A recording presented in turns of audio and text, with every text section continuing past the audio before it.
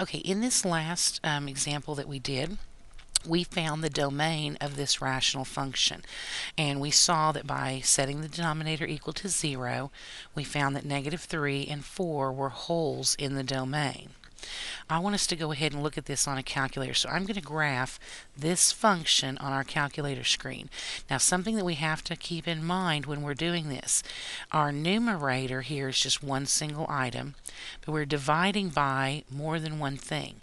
So we have to put that entire denominator in parentheses, otherwise the calculator will do exactly what you tell it to, and that won't be proper.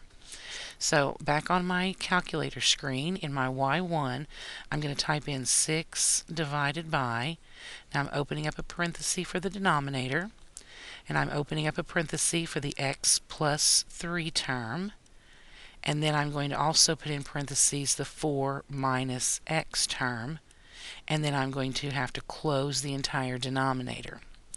Now let's do a zoom 6 and we'll see what this looks like.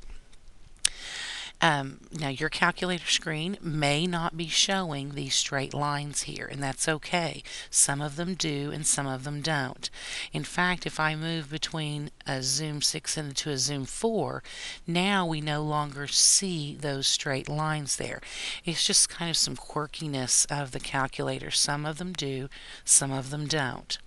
Back on that zoom 6, let's look at that view of it. Here we said in our domain that x could not be -3 and it could not be +4. Well, according to what this calculator is showing, we have actually a straight line here that looks like it's right about x equals -3. And then also we have another one over here that looks like it's right about x equals 4.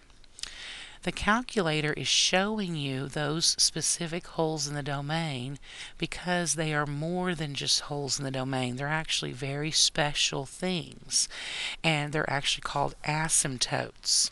So let me go back to our notes page here.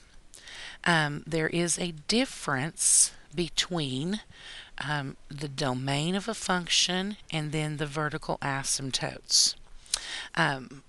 The vertical asymptotes act like imaginary brick walls holding that graph back. So if you're looking at your calculator screen, if you happen to have that graph like we did a while ago, you can see that those two straight lines were holding back that graph from crossing over. It was something to that effect. Well, let's just go back here. Again, you can see these, it's almost like these are brick walls holding that graph back. This graph is approaching that, but it's actually never going to cross over it. Okay, let's talk about what the definition of a vertical asymptote is. We have this theorem that says a rational function in lowest terms will have a vertical asymptote, some number, if that is a real zero of the denominator. That is, if x minus r is a factor of the denominator q of a rational function. In lowest terms, then r will have the vertical asymptote x equals small r. Okay, this can be taken down into simpler terms. Basically, when we're looking at a rational function, we're looking first of all at the domain.